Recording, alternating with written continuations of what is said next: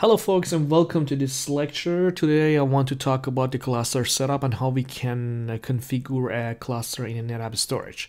So let's get started. The first thing that we have to know that we have different methods for having our cluster and for just spinning up our cluster together.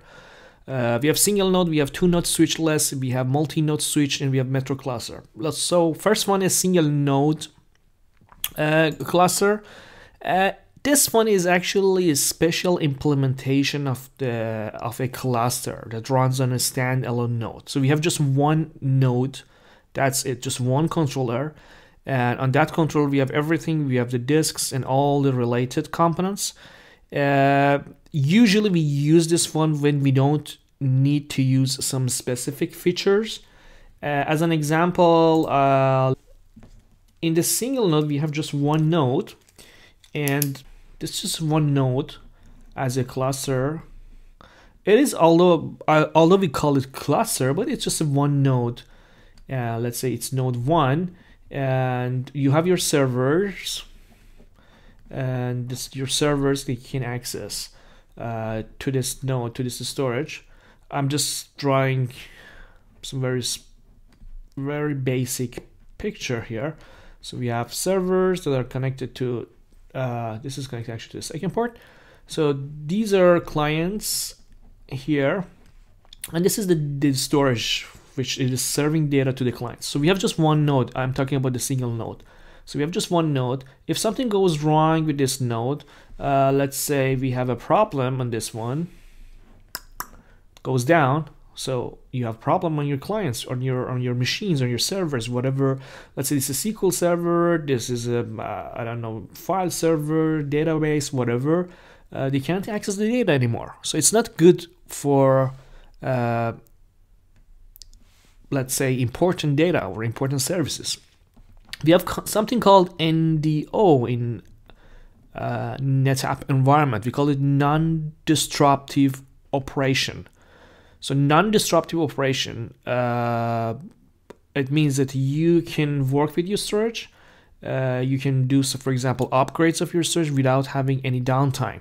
So if you need NDO, if you need non-disruptive operations, then this scenario, the first method, it's not working for you because you can't do the upgrade non-disruptively. It's going to be disruptive. Imagine I want to upgrade the Untitled OS on this box. I don't have any choice. I have to, reboot this controller during the upgrade, and our clients can't access to the data on that time. So it's not good if you need NDO, and usually we use it in the remote offices. And because this is just one node, you don't have some features and operations that needs more than one node. For example, we don't have storage failover operation on this one. We can't failover to another node because there is no other node here. We don't have any high availability. We don't have any HA here, and anything related to multi-node operations we can't do it on the single node method. Another thing is something called infinite volumes. Infinite volumes must contain aggregates from at least 2 nodes. So therefore we can't have infinite volumes because it's not supported on a single node cluster. This is single node. Most of the time when I'm working in production environments or in let's say real world environments, I never seen single node cluster. Very rarely we work with the single node ones, because it is very vulnerable to the to whatever problems that you have in your environments.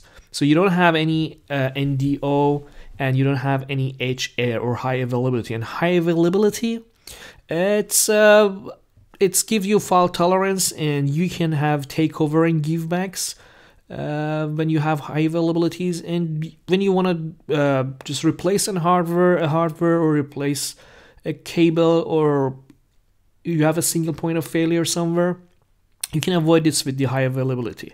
So you're going to improve your data availability with the HA. So HA is really important, and we need an HA interconnect. I'll talk about it in the next slide related to the HA connections.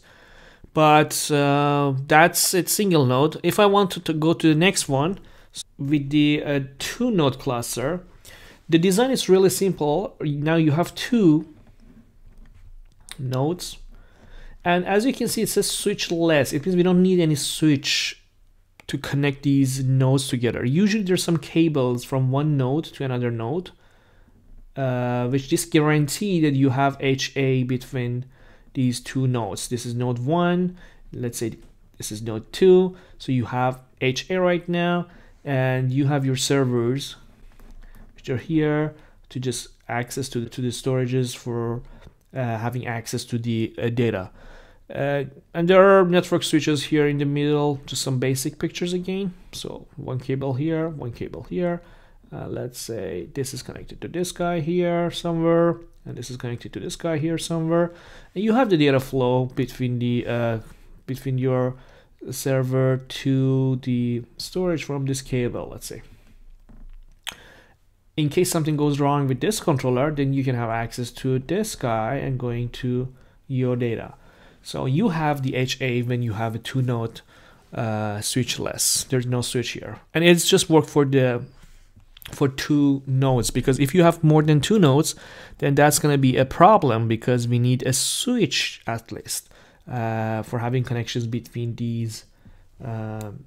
So let's see, what if I have more than, let me erase these guys here, and let's say I have more than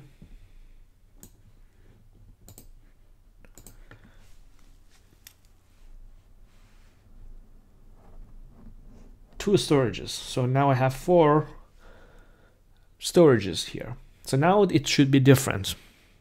So although you have your HA connectivity between nodes, but these are HA pair, so we have one pair here and we have another pair here. In order to be able to have a unified object or unified cluster for all of these nodes, we need to actually connect them to a switch. So we have to have a switch. We need to connect them to a switch, and this one also, and this one. Now we can have them as a unified cluster. Usually we have 2 switches for redundancy purposes. So another cable here, another one here, another one here, another one here. And this is just a 4 nodes cluster. And we have 2 HA pairs here. We can have more nodes depending on our scenario and our models. But definitely we need this. And this is not for clients. This is the cluster interconnect.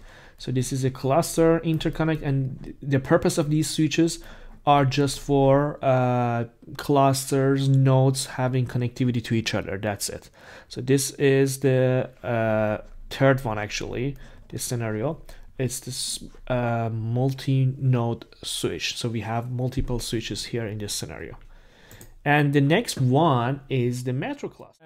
In the metro cluster, we have 0 data loss, we have failover protection, and everything is non-disruptive, same as the other one. But the point is that in the metro cluster environment, you're going to imagine that you have 2 storages, 1 and 2. And whenever you're doing, if you're doing to have any write here on the first storage, you're going to copy this one to another storage, write it there, and then you get the acknowledgement back, and then to the client. So it means that you have 0 data loss. If something goes wrong with the first storage, you have all the copies in the second one, and they are synchronized to each other.